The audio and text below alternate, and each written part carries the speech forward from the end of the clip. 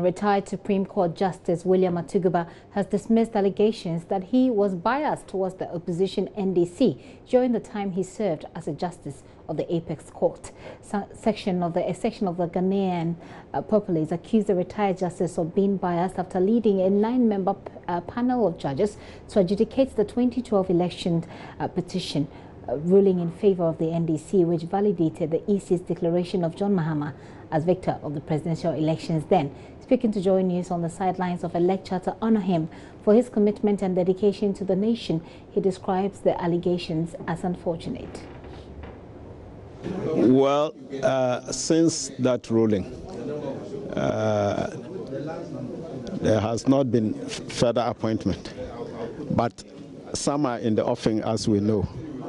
And so we'll scan the horizon and try to know the background facts about the appointees and then match them against the criteria we legally try to set in that judgment in the interest of the country. That's what I can say. Now, 4 new judges have been appointed by the president. Some say that they were appointed because they decided to dismiss Charlotte Osei. So the appointment, in a way, is kind of a reward to the judges. Oh, well, that much I don't know, because Nenea Megache was certainly not on that committee. Yeah, two of them were not on the committee. They were not. Senu Malkafui or Dozie. Yeah, was Dozie on? Yeah, she was. Yeah, Dozie was. But Malfosan. Yeah, Malfosan was also on the committee. Exactly. Was on the committee. Exactly. The two of them. Exactly. Oh, well, but yes, because, I mean, let's look at it the other way around. If you have no other misgiving other than what you're pointing to, will it be fair, by dint of sheer coincidence, to deny people who are competent and very well qualified for the position? Because, you see, service to the nation is a continuing matter. It will engulf persons either outside the judiciary or on the judiciary from time to time.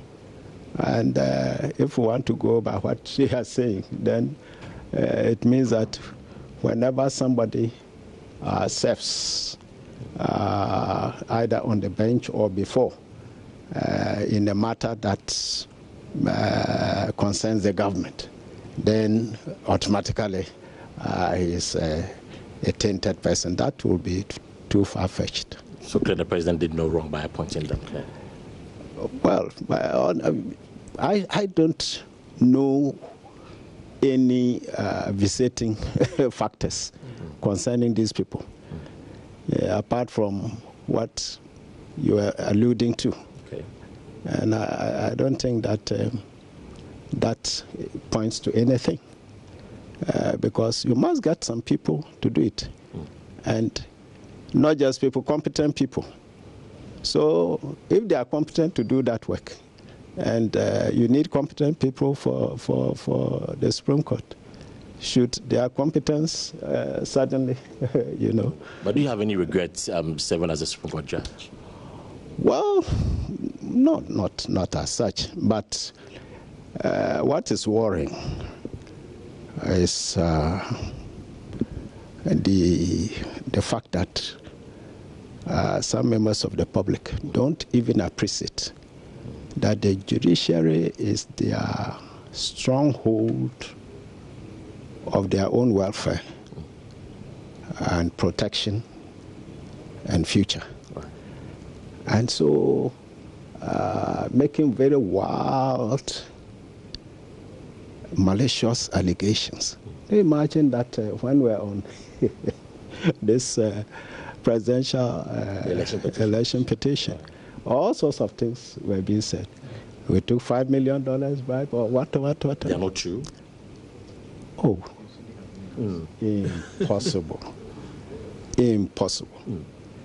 Now, if that were true, why is the matter left, unattended to? I mean, but there's this culture of impunity in the name of freedom of expression without noticing the prejudicial effect on the institutions they are attacking and which are there primarily for their own interests, the interests of the public. And so when you weaken and pull down these institutions, where is your protection? See, because you are accused of being an NDC person on the bench. Sorry. Oh, Lord. Well, I cut it short. I heard from time to time. At the beginning, people were saying now because I was appointed by NDC, I was prone. When I started giving judgment against them, then I heard NDC people say I was pro-MPP. And when I gave judgment against, then you see what I mean. All our appeal to those who are thinking that way is that they should take all the judgments I have written and then try to subsume them politically. They'll get the answer from them. But if you leave it to the conscience of the people, clearly they can make their own interpretation and own inference, which wouldn't really be in your interest, my lord. Well, but what can I say beyond that? I'm at their mercy. I'm only saying that this is the yardstick they can use fairly to evaluate. If they choose not to, what is my power over them? But if they do it that way, I cannot see how any reasonable person can apply that tact to me.